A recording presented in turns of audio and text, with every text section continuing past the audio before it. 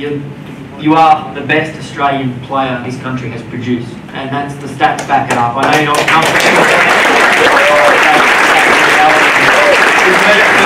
A young girl growing up in Albury, which is fitting that we're in a regional centre tonight, that you would achieve this legend status and respect in the game. Oh, absolutely not. I'm a country girl, country regional New South Wales, so I mean, I don't think a lot of people that sort of knew me growing up could have thought that this, you know, was in my future. So I'm really appreciative, but I definitely had, I had a lot of luck in my career. I was very fortunate. I was put in great situations with great teammates, and I always had great people around me, and also, you know, my family. So I've always had a lot of support. So. Speaking of your family, obviously your mother, your father, entrenched in basketball themselves. How crucial, and I believe there was a letter when you were really young that actually played a bit of a crucial role in maybe a turning point in your career where basketball may not have been the path for Lauren Jackson. Yeah, I was a bit soft, I think, as a kid, for sure, and my mum definitely didn't like that because she might be the toughest human being that ever anyone who played against her would know. But yeah, when I was younger, I think, and it wasn't so much that, you know, it wasn't destined for basketball or anything, it was more that I'd let them down or disappointed them and disappointed my teammates. So I think that was a real learning curve for me when I was 12. And that's what happens when you come from incredible basketball background. They, you know, mum and dad didn't really say too much, but when I, you know, let them down like that, I knew about it. So I think, you know, I learned early on that I had to be, you know, a little bit tougher. Women's basketball is now at a stage where they're being paid. Yourself, Michelle Timms, they went through periods where you had to really fight for the standards of what we're seeing now. How proud are you to see where basketball for women and basketball in general is at, and how far do we have to go? Well, you know, I think this year has been incredible for basketball in Australia. I think with the games that the Boomers played in Melbourne, you know, in front of 100,000 people, it was incredible. So, you know, when men's basketball is doing that well, women's basketball can only, you know, we can only get better as well. But I think, you know, we have a long way to go. I think, as Bobby said before, we've got a wonderful league. We've got incredible talent. Our league is just going from strength to strength, and now we've just got to, you know, make sure we get that visibility and take it to a place where it's sustainable and clubs are getting the support that they need to thrive. And, you know, hopefully I, you know, have the opportunity to help do that. So obviously there's so many people that have helped your family, but is there a coach that stands out for you? They play such a crucial role. Oh, there's many. Look, I think actually there's one coach in here, Eric Kibbe. Where are you, Eric? There you are, mate. Okay, good job. So Eric, I think, was one of the kindest coaches to me early on in New South Wales basketball, and I think he definitely helped me, like, in that pathway. You know, I think the pathways are the most important things, and for me, my role now with Basketball Australia, we definitely want to get back to grassroots and develop those pathways, because we are a very unique sport in the sense that even if you're not going to go to high performance, you can still go and get educations and play all over the world. AFLW can't do that. Cricket can't do that. We can do that. You know, we're so lucky. So I think having coaches like you in these pathways give athletes like me hope, and also drive. We want to be great for you guys. So yeah, I think, yeah, there's been a lot of coaches, but Mum was one of them too. I'm not just saying that because you're sitting here, Mum, but I can't do that yet, and I love you. Yeah.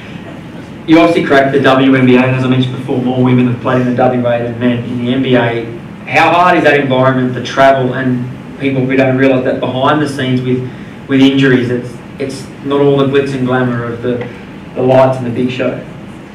No, I mean, I think a lot of people know my story in terms of injuries and things like that. So, you know, it definitely isn't all glitz and glamour, especially for female athletes. But, you know, I was so fortunate and privileged to be in the situation I was. And I think the more that I'm moving into administration and following the footsteps of the great Lorraine Landon and, you know, Maria, like women that are really paving the way for women's basketball, as I'm so fortunate to have you as a role model as well, so thank you. But I realise now how much I actually really love the sport. I don't think as an athlete I really appreciated how much passion I have for the sport until I moved into this role. So it's terrific. The Opals, you had so much success. Is there a standout moment? Is it the gold medal, as was mentioned? That seems like an obvious one, but from your point of view, what made that team so great? Like, that's different to any other team that you've played in? That team was so special because we had just great camaraderie, great chemistry. You know, obviously Shelley earlier talked about Tom Maher and the things that he brought to the Opals program, and I think a lot of that still was translated in that 2016 with Jenny Whittle. 2016, yeah, with Jenny Whittle, and who else was in that squad? Christy Howard, of course. She was unbelievable. Penny Taylor, MVP. You know, she was incredible. We just had great players, and I think the great thing about the Opals is we've always sort of been the underdog to America, and we've always fought too. We've always punched above our weight. Like right from when I was watching the Opals play when I was a kid, we've always fought harder and done the dirty work, you know. And we really, you know, we did, and it was fun to be a part of. As you mentioned, you're part of Basketball Australia, but also what's your thoughts on Basketball New South Wales and the work that they are doing, particularly in regional areas? Well, it's great. Basketball New South Wales has always put a lot in regional areas, and I think now at the moment it's just growing, it's getting bigger, and like Bob said, you know, with Maria at the helm, and you know, I know Trippy, who's been around basketball for so long, and people that are just so passionate about seeing us go further than ever before and become the premier sport in Australia, which it's going to take a lot, but we've got the right people, we've got the right resources, we've got the right product. So I think Basketball New South Wales is doing a fantastic job of supporting that, and there's no greater testament than being in this room right now and some of the faces and the people that are here pushing the sport and driving it. So it's awesome. Beautiful. And finally, you've probably got a lot of people to thank, but I'll give you that opportunity.